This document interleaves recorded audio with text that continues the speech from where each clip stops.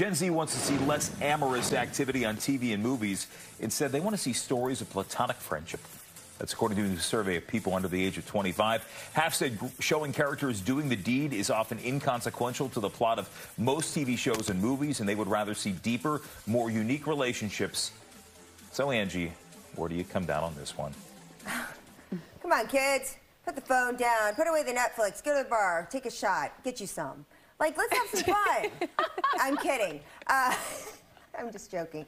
I actually do like this, and this is why. I feel like we've been sold sex to us our entire life, right? We've been told that this is sex sells and this is how movies are made, and there's just been this culture around it. And I think it is refreshing to see that, hey, we don't need that. Like, people want to see things like The Office. Like, they're fine not seeing people's skin off. That's a really good point. And there's, honestly, like, if you really want to see that, I mean, it's at your disposal. I could pull something up right now. Get off the work Wi-Fi. Okay, I will. But it would be easy to do to feed that appetite. And so I think what people are looking for is escapism and really just good stories or something to make them laugh. We read the story, and Sunny was just like, you want to see it all. Okay. Funny, because I kind of agree with Angie. So my thing is, you know, this new generation, I think we always talk about them. We're like, oh, they're always complaining. They're doing this, they're doing this. But what I really like about them is I feel like they're so much more aware, and they're so vocal about what they like, what they don't like. They're not afraid to, like, voice their opinions. And I like this because, to me, you know, I want to see different relationships. Like, I want to see platonic relationships with men and women just being friends and having really great shows where it's not always about being attracted to someone or sex. Like, so I like it. I respect them for this. For this. For this. For this only. Yeah. Yeah, but isn't like, never mind. No, but you bring up like shows like The Office, for example. Yeah. I think, you know, that was not, there was an ancillary part of the plot in some instances, but it wasn't framed around that, whereas Friends, you know, the entire first couple seasons was will they or won't they?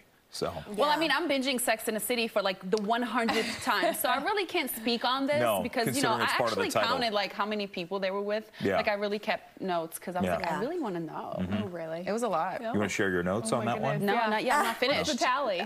There's a lot. Yeah. You can't keep track. I was like, they were busy. See, I'm one of those people when like a sex scene comes on, I'm like, oh my gosh, like ever since I was even little, I'm like, what? Even if I'm like watching a show that I'm watching and my fiance walks in the room, I'm like, oh, we can't watch this. I don't know why. This is also coming from the girl that looks like I'm going to go churn butter over here. So I don't know. Are you from the South? Are you like a Southern belle? I get a little Quaker Matter here. I love it. Quaker Matter. Goody Proctor. But you have to remember, like, okay, when Google was invented, which was how long ago? By the way, I just want to point. Well, hang on one second. How many shows are you getting a reference to The Crucible? And I'm just patting myself on the back for that. Continue. Okay, I will.